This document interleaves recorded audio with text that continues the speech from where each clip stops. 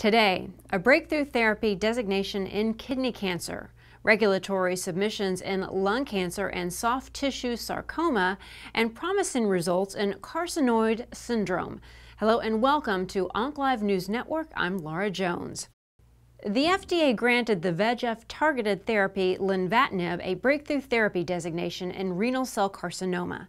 The decision was based on findings from the open-label, 3-arm Phase 2 study in which Lenvatinib monotherapy improved progression-free survival by 39% versus everolimus in patients with advanced clear cell RCC who had received prior VEGF therapy. The study also showed that the combination of the two agents improved PFS by 60% versus everolimus alone. According to a statement from developer Eisai, an updated analysis of trial data suggested an overall survival benefit with the combination versus single-agent everolimus.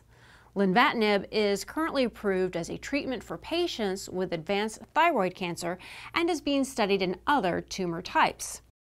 Clovis Oncology announced it had completed a new drug application for its lung cancer drug, Ruxolitinib.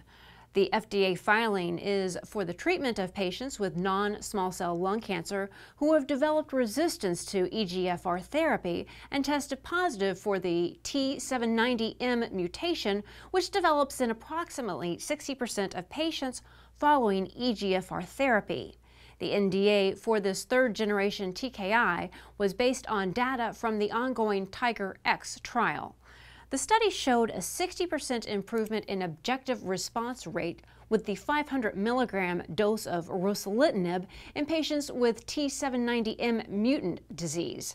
A marketing authorization application has also been submitted to the European Medicines Agency for the same population.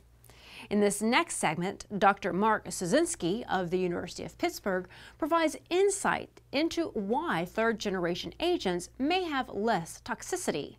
The difference with regard to the third-generation drugs is that they are more specific for mutant EGFR and relatively spare wild-type EGFR, where that is not true of the first and second generation agents, which will inhibit mutant EGFR, but also will inhibit wild type and may account for the typical toxicities of rash and diarrhea. Go to our website to see more of this interview. The European Commission approved the combination of pertuzumab, trastuzumab, and chemotherapy as a neoadjuvant therapy for adult patients with HER2-positive, locally advanced inflammatory or early-stage breast cancer who are at high risk of recurrence. The decision was based on an improvement in pathological complete response with the triplet compared with other regimens in the Phase 2 NeoSphere trial. This marks the first approval based on this endpoint by the EC. In a 5-year analysis of the Phase 2 study presented at the 2015 ASCO annual meeting, the PCR rate was 39.3% for the pertuzumab regimen compared with 21.5% with the trastuzumab and chemotherapy alone.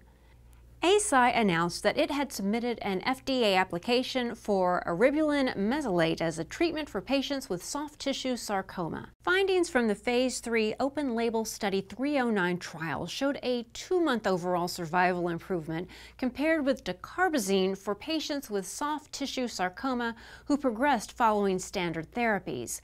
OncLive recently spoke with Dr. Robin Jones of the Royal Marsden Hospital in London about the significance of a survival benefit in this population. This trial randomized patients to receive either eribulin or dacarbazine.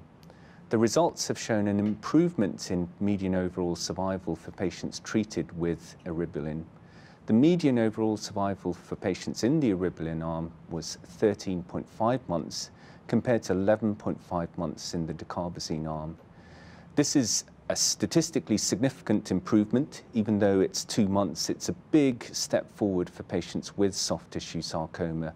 Regulatory filings for eribulin have been submitted to the European Medicines Agency and the Ministry of Health, Labor and Welfare in Japan. Some good news for patients with Carcinoid Syndrome, which is characterized by severe diarrhea and flushing episodes.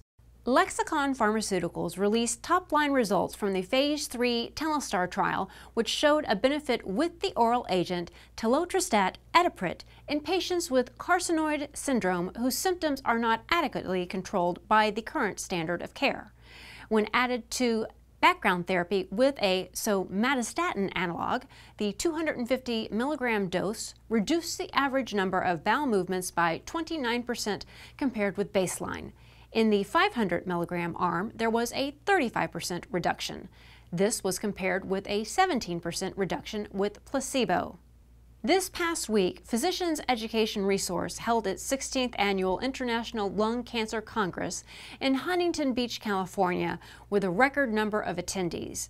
The meeting focused on hot topics in lung cancer care, specifically immuno-oncology and targeted therapies. Onclive was there speaking with leaders in the lung cancer field, including Dr. Paul Bunn of the University of Colorado. In this next clip, Dr. Bunn shares his thoughts on the future role of combination therapies in lung cancer.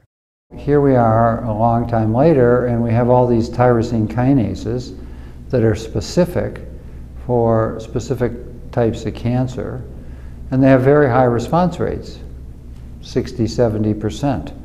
Which is higher than the chemos that ended up curing people before, higher than that, but they don't cure anybody. So why don't we have combinations? It doesn't matter whether it's Hodgkin's disease or TB or HIV or hepatitis C. Basically, you need combinations to cure the disease, because if you don't get rid of all the cells, soon you'll get resistance. Visit onclive.com for more coverage of this great event.